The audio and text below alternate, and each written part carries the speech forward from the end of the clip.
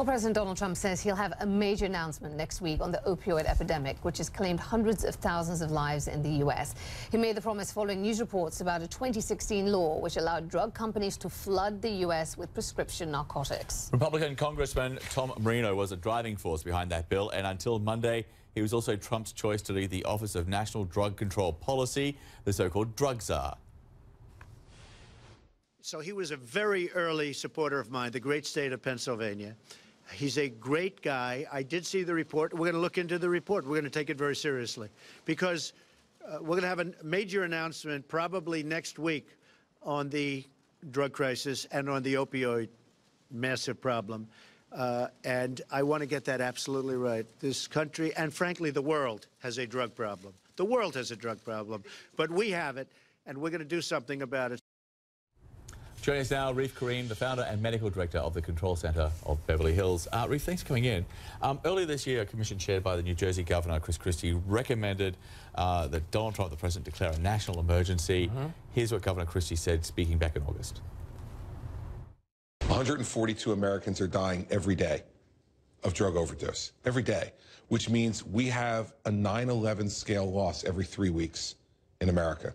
So the first recommendation we say to the president is you must declare a national emergency, a public health emergency that will empower your cabinet, the executive branch, and motivate the congressional folks to be able to fund this. Okay, at the time, the president a few days later said he would declare that emergency. He never followed through. If he does, is there an immediate impact here, like funds are available, that regulations are waived, governments can act, right? Yeah, it's one thing to have money. It's another thing to do something with that money. You have to have a plan. You have to have a strategy. Creating a national registry, bringing Narcan to as many places as possible, teaching medical students, teaching doctors, limiting the pharmaceutical companies' ability to distribute these pills to doctors, regulating pharmacies. There's a lot you can do. But these declarations of national emergencies of something like a hurricane or a flu epidemic, a short-term immediate crisis, done and dusted. This national emergency declaration, if it happens, will not solve this problem. No. This is a long-term issue. This is a long-term thing. This is not something where the president goes, oh, it's an emergency, let's fix it really quickly. No, this is a long-term strategy. Think about this. 3 times as many people have died from this opiate crisis than Vietnam. I mean, there are more people dying from this than car accidents, than gun violence, and so many other things. It is the elephant in the room of our country, and 80% of the world's supply of prescription narcotics are abused here, in this country. This country consumes enough medication that every adult could be medicated for, if it was evenly distributed, for 3 weeks or something, I think.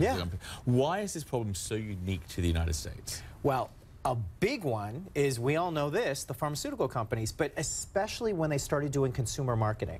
So it used to be the doctors were gatekeepers to prevent pharmaceutical companies from directly talking to consumers about their medications. Then suddenly that changed, and doctors weren't being wined and dined anymore. Now it was direct-to-consumer marketing, and that's why we all see these commercials about all these pills and the weird things at the very end of all the problems that these pills can cause. So that's a big one, but also it's our connection to pain. For some reason in this country, people are so more apt to pop a pill to make all their problems go away, instant gratification, or to numb and escape with instant gratification, than other countries do. And it is a real, this prescription pill problem is very significant and is one of the main reasons we have an opiate crisis. Okay, the president said he was looking into that report by the Washington Post and CBS 60 Minutes, which talked about this efforts by the drug industry to weaken the laws so they can continue to distribute these drugs. Here's one part of that 60 Minutes report, in case you didn't see it.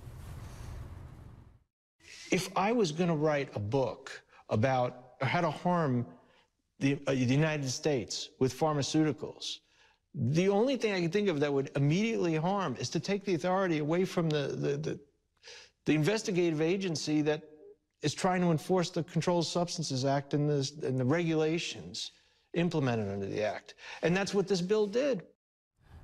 And that was the bill which was basically shepherded through Congress by Tom Marino, who probably will no longer be the drug czar. Better not be. How much damage did that law do, even though it was only on the books for a very short period of time? This law makes my blood boil.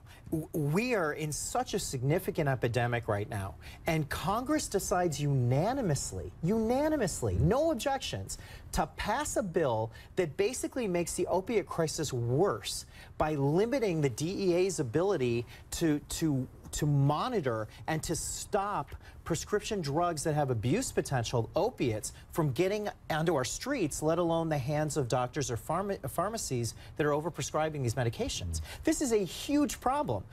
If you're going to do something about this opiate crisis, do the opposite of this. What are you doing? Right. Oddly enough, it was called the Ensuring Patient Access and Effective Drug Enforcement Act of 2016, which is the exact opposite. Reef, good to see you. Thank you.